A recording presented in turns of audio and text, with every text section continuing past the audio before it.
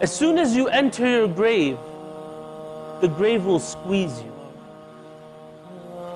That squeeze could be a welcome back home hug, or it could be a squeeze that will break every bone in your body. But it will squeeze you. The grave is dark, very dark, and you are afraid. And at that moment, brothers and sisters, the two ugliest creations of Allah, called Munkar and Nakir, they will walk into your grave. They will sit you up.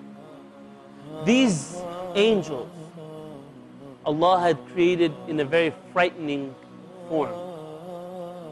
They will sit you up and they will ask you questions.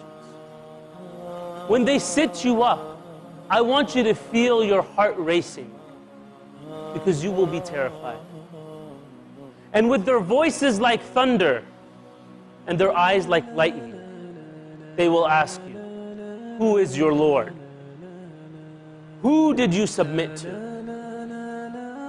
The mu'min will say, my Lord is Allah. They will ask, what is your way of life? The mu'min will say, my way of life is Islam, is submission to Allah. And what do you say about the man that was sent to you? You will say, he is Muhammad sallallahu alayhi wa sallam. And they will say, sadaqt. You have said the truth. And they will order the grave to widen. And this grave will turn into a garden of paradise. And you will chill. On the other side, may Allah protect us. They will sit you up. And they will ask the same questions. The person will not be able to answer. They will say, I don't know. What's your way of life? I don't know.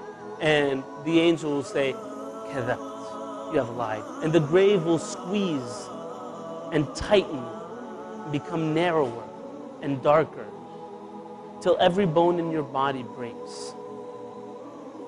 And they will order the grave to become a pit of hellfire. And the grave will start burning